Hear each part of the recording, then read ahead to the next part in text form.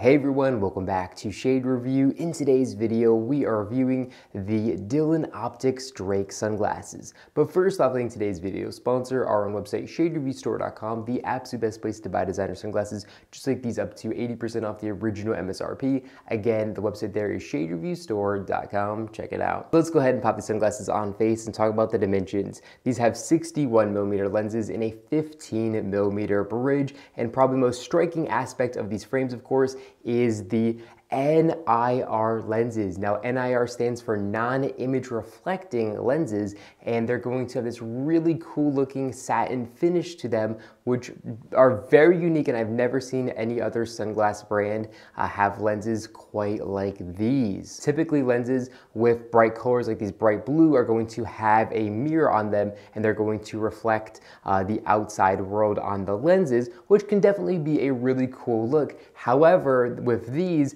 if they're satin finish, they're not going to reflect light the same way. So as you can see, it's still reflecting light, but it's dispersing it, and there's no mirror, and you can't see anything through the lens at all, which is definitely a really cool and interesting look. And like I said, I've never seen any other lens with this technology before. Now, this isn't super new. I believe Dillon Optics invented this over 10 years ago, but of course this is new to me because I've never reviewed a pair of these frames before, owned a pair of these frames before. Now, the base material of these lenses is a CR39 lens, and they're going to block 100% of harmful UVA and UV rays, which is extremely important for your eye health to block those rays.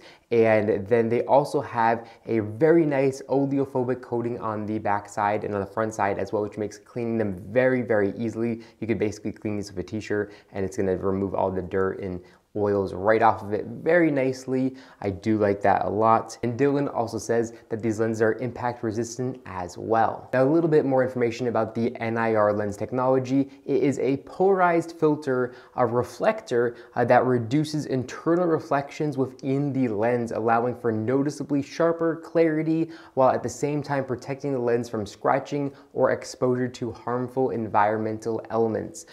So that's basically what Dillon says about these lenses. Now, as far as the actual eyeball test goes, these are very nice lenses, but they're nothing too crazy or extraordinary. They are very similar to kind of a standard polarized lens. They definitely look absolutely incredible. So as far as the look goes, yes, there's definitely some crazy amount of technology going in here that nobody else has access to or has done before, to my knowledge, and that is definitely really cool. But as far as how this translates into the actual optical clarity, it's not anything too crazy. They're just very good optics. Now, one thing to note with the optical clarity of these frames is the anti-reflective coating that's built into the NIR lens.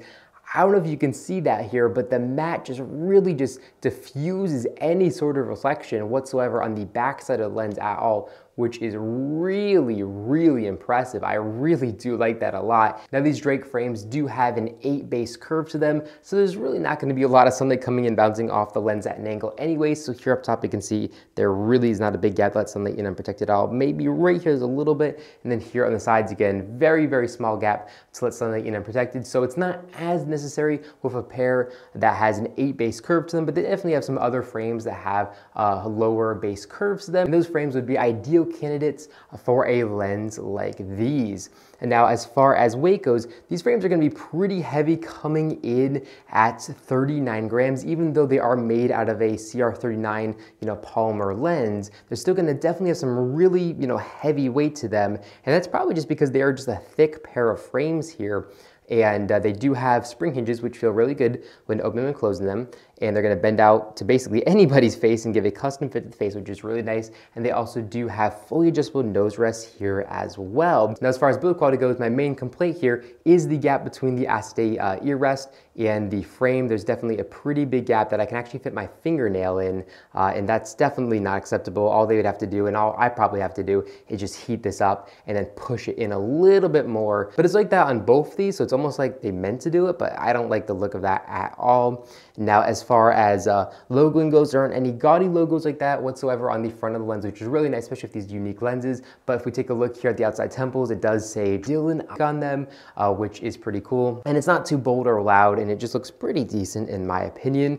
Now these frames are made in Japan. They say here in the inner right ear rest of the frames say made in Japan, and they also say Drake NIR polarized. And I think that's about it for the frames. The welds do look pretty nice, but there's nothing too crazy going on with these frames that would make them justify the high price tag of $280. They don't feel like $280 sunglasses. With the spring hinges here, they're practical, but you know, they're just spring hinges, and the nose rests are just basic nose rests. There aren't any etching on them whatsoever. And these frames don't seem like they're a particularly really hard frame to make at all. Basically what we're paying for here is the NIR lens if you're buying a pair of these sunglasses. And again, the optical clarity of these is really good. And if you're looking for something that's really unique and really bold in the lens category, this is what you're looking for. This is extremely unique, really cool looking. They do make them in 4 other lens colors as well. And I really do like the look of these frames with these matte lenses. They're just really, really cool. And but as far as the actual frame quality goes, I think that's where they still have some work to do as far as actually making the build quality better on these. They're not bad at all. There's just nothing on here that would justify the higher price tag, again, other than the lens. But overall, a very decent pair of sunglasses. And if you're interested in buying a pair, you can pick these up for $280, again, on their website. So I'll leave a link description down below directly to the website if you're interested in that. But yeah, overall, definitely interesting. What do you guys think about these frames? Do you love them? Do you hate them? What do you think about the lens? Do you like the look? I know some people don't like the look at all, and I get that. They're definitely somewhat unique. Personally, I do like the look. It's very unique, but I would say it's probably a little bit intimidating. Like if you're gonna wear these to a wedding or something like that, they're just a little bit too bold, a little bit too intimidating for my tastes. And again, nobody can see the eyes as well when you have these on, which again can be a pro, but also a con as well. But yeah, overall, good pair of sunglasses, and I do like them a lot. That's all I got for in this video. If you enjoyed it, make sure to give me a big thumbs up down below. And of course, make sure to hit the subscribe button, and then you'll be notified every single time I upload a brand new video just like this one to our YouTube channel.